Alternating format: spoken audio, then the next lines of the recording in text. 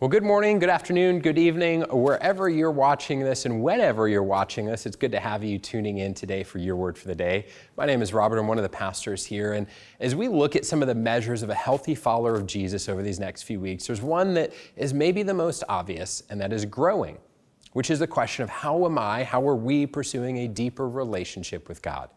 Now, like any relationship, if we want our relationship with God to grow, we have to get to know Him better. We need to know what He's like, who He is, how we interact with Him. And the one essential thing involved in that is the Bible. See, if you attend church or watch us online on the weekend, you probably hear us talk about this a lot. We want people to read and apply the Bible. In fact, every week we encourage you to do that.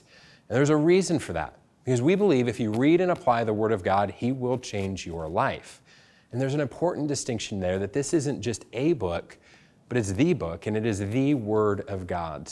And the place we get that is 2 Timothy chapter 3. Let me read this for you. It says this. It says, all Scripture is breathed out by God and profitable for teaching, for reproof, for correction, and for training in righteousness, that the man of God may be complete, equipped for every good work.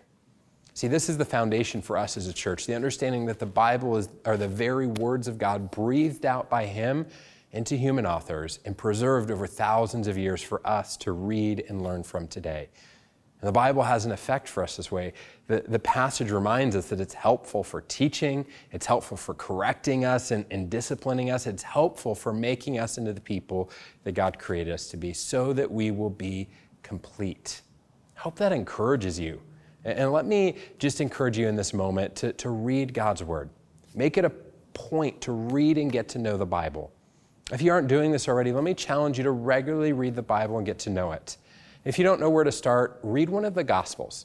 About in the middle of the Bible is the New Testament transition, and the first four books are Matthew, Mark, Luke, and John. And these are the stories of Jesus' life and teaching. They're basically biographies of His life, and it will help you get to know your Savior better. But if you want to pursue a deeper relationship with God, it starts with reading and applying God's Word. So I hope that today you make it a habit to read and apply God's Word, and that as you do that, that He would change your life for the better. We'll see you next time, Calvary.